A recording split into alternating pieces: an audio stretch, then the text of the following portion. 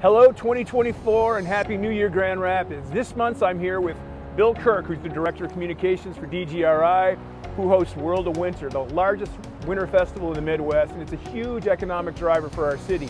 Yeah, we're really excited this year. We're kicking off on January 12th with the Luminary Light Night event at Anabuan Park, 6 to 9 p.m.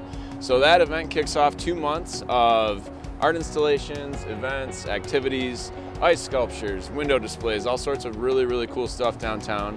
The festival showcases all the great things we have to offer. So yeah, there's other things going on downtown too, like right out of the gate, there's a Chili Challenge walking tour, there's a lantern building workshop at the public library on the 5th, 6th, and the 7th. There's blessings at Anabuan Park.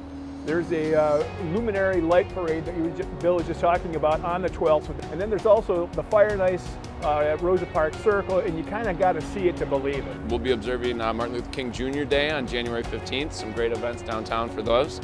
At the end of January, move a little further up north on the river up to Canal Park. We've got a couple ice piano performances, an ice park, and a food truck rally. January 5th is the home opener of our new professional volleyball team. The Grand Rapids Rise is our 4th professional sport, so now we've got the Whitecaps, the Griffins, and the Gold. Yeah, so all sorts of great stuff. Every weekend in January, February, and into March for World of Winter, there's featured events. So at the end of January, you can catch more walking tours to see all the art installations.